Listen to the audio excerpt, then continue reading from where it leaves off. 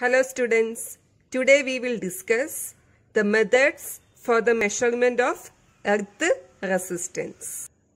We know that the resistance of earth is very low. Therefore, all the equipments of power system is connected to the earth through earth electrode. The earth protects the equipment and personnel from the fault current. The fault current through the earth electrode passes to the earth and thus protect the system from damage. So before providing earthing to the equipment, it is essential to determine the resistance of that particular area. The earth should have low resistance so that fault current easily passes to the earth. Mainly, two methods are used to determine the resistance of the earth. First one is fall of potential method and second one is using earth tester. Now we will discuss fall of potential method for the measurement of earth resistance. The figure shows the circuit for the measurement of earth resistance with the fall of potential method. E is the earth electrode. A and B are the auxiliary electrode. The auxiliary electrode B inserted in the earth at a distance away from the earth electrode, and the auxiliary electrode A is inserted in the earth between E and B.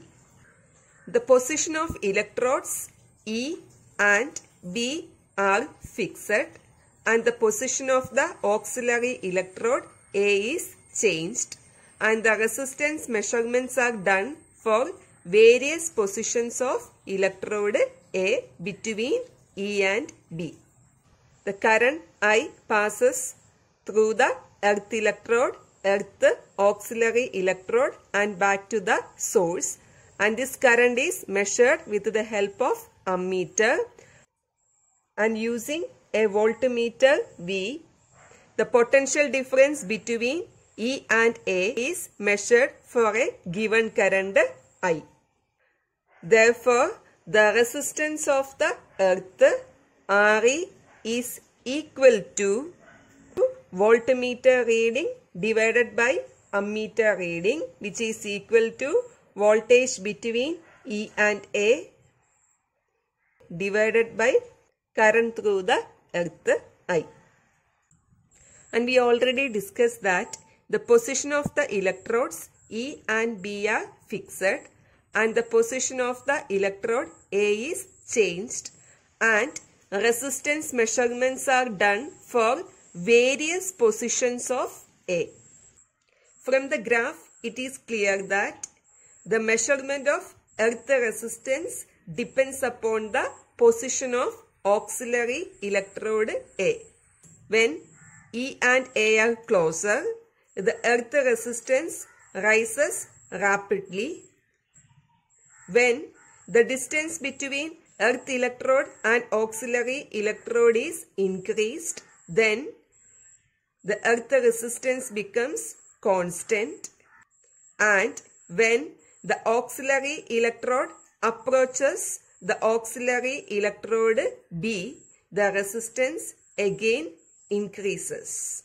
Thus, the placing of electrode is very important, and errors may be occurred by incorrect placing of the electrode. Therefore, the correct value of earth resistance Re is when the auxiliary electrode A is at such a distance that the resistance lies on the flat part of the curve. Here, suppose this point is D here and this point is C.